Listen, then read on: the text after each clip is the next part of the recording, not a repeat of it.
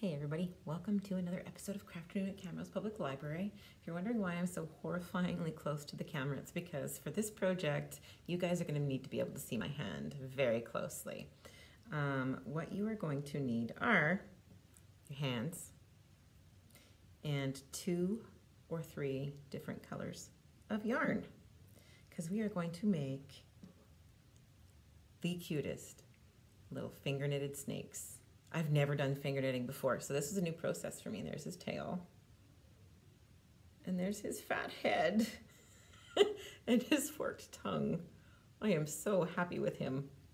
So that's what we're gonna learn how to make. So what you need to do first is get 2 colors of yarn, because we are making a multicolored snake. And you are going to take your yarn and you are going to use these 2 fingers. So placing your yarn, you want to hold it with your thumb. Leave yourself a tail so you can hold it.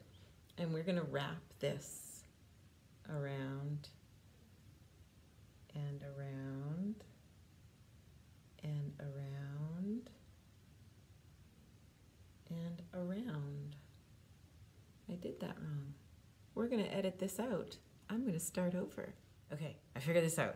I'm going to splice these 2 videos together, and I'm going to get closer to the camera because I need to be able to see what I'm doing, and you need to be able to see what I'm doing. So, holding your 2 middle fingers together, you're going to wrap it around and around and around and around. And you're going to do that again because we need 2 layers of 2 colors on each finger, and we'll leave that in the back. So now what we're going to do is see how there's an upper level and a bottom level? On each side, we're going to lift that bottom level up and into the middle. And you can pull things a little bit tighter. And on the other side, up and over to the middle, and pull things a little tight. So now with your long side again, we're just going to do that over and over. We're going to go around and around and around until we have 2 layers again. And up and into the middle and up and into the middle, and we'll pull it tight. I'll show you a few more times. Around and around. And then up to the middle, up and to the middle.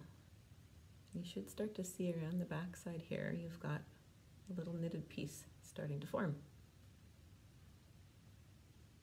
So we'll keep going. Around and around and up into the middle. Up into the middle. Pull it a little bit tight each time. And start with yet another one. This is pretty repetitive.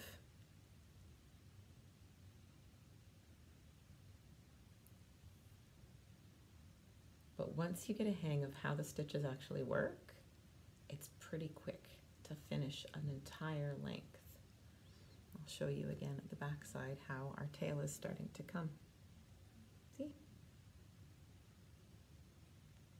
So once you get it long enough, you just keep doing the same thing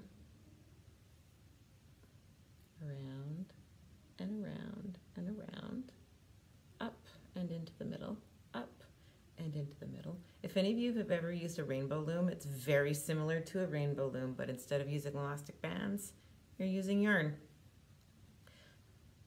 So I am going to, you just keep repeating that method that I showed you until you get your tail, or the tail and body of your snake as long as you want it to be. So what I'm gonna do is I'm gonna pause here, and I'm gonna work furiously to get a really long tail on my pink and white snake, and then I will show you the method to make his fat little head.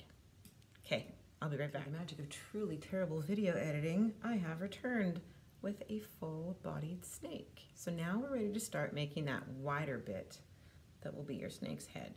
So we'll do one more just as a reminder of how to do these ones. So around and around and around, picking up, dropping it in the middle, picking up and dropping it in the middle. Now, to make his wider head, we actually need to add more stitches. So instead of just using 2 fingers, we're going to use all 4. So we're going to take our string and we're going to wrap around each and every finger, including your pinky and your other finger. So we're going to stop right there and see how we only have 2 that we can knit right now. We're going to go ahead and we're going to knit those 2, pop them over. Basically what we're doing is adding stitches. And now we're going to go ahead and wrap around every single one of our fingers, and weaving in and out until each one has 2 knittable stitches. So we're going to start here and pop them all over. So that's 1 we've done with all 4 fingers. So we need to do 3 stitches using all 4 fingers. See how I'm weaving it in and out? And we have to go back the other way to catch these fingers so that each and every one of our fingers has 2 stitches on the front that we can then pop over into the middle.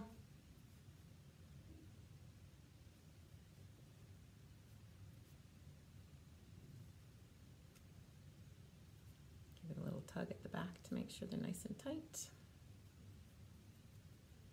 And we're going to do that 1 more time with all 4 fingers.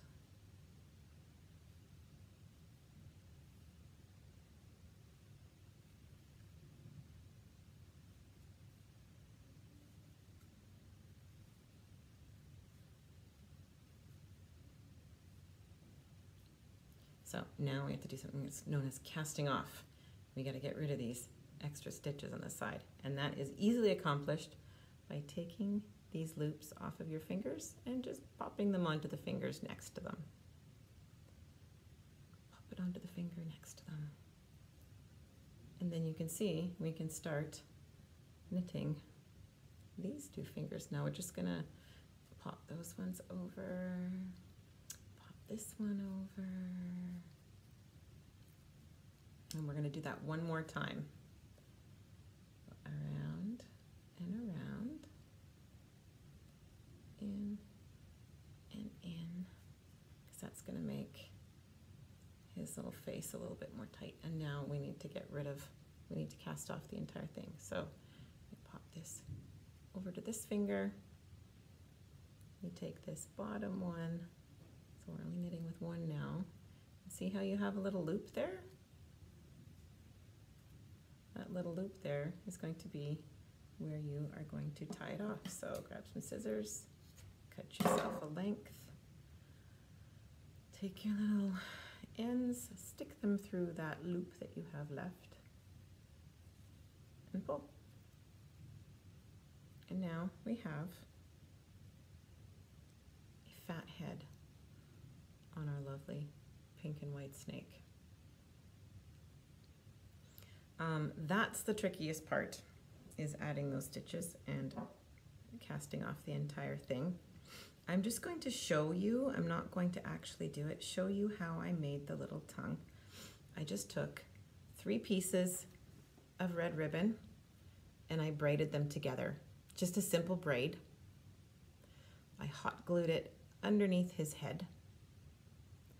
And then when you get to the end of that braid, you can tie it in a knot and cut off one of the ends of the 3 pieces that you used to braid, and that will make the little forked tongue. And then I hot glued eyeballs on him too. So that is how you make finger knitted snakes. I hope you enjoy. Practice lots. Bring your snakes in to visit me at the library. I'd love to see them. Thank you guys and have a good day.